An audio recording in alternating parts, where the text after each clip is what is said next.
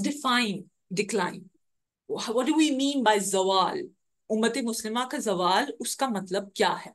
A nation is said to be in a state of crisis. This is a definition that I came up with, reading many other, scholars and their works.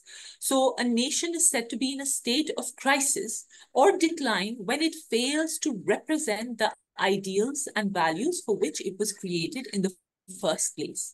So you came into existence because of certain ideals and values, and now you're not recognized by those values and by those ideals. So it would be said that you are in a state of crisis and you're in a state of decline. So Islam started with a call to read and gain knowledge, which was Iqra, Bismi Rabbikal Lazi Khalaq.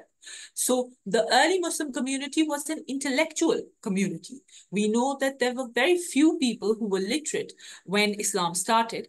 And by the time the Prophet ﷺ reached his final age, there were hundreds or even thousands of Muslims who were huffaz of the Quran. They were memorizers, they were literate, and they knew extremely sophisticated issues about education, about society, about governance. So within 23 years, there's a revolution.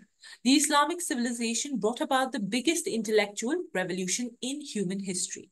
But now, let's ask the question, where is the Ummah, Muslim Ummah today in education? Nowhere. So we can say that we are in a state of serious crisis and decline.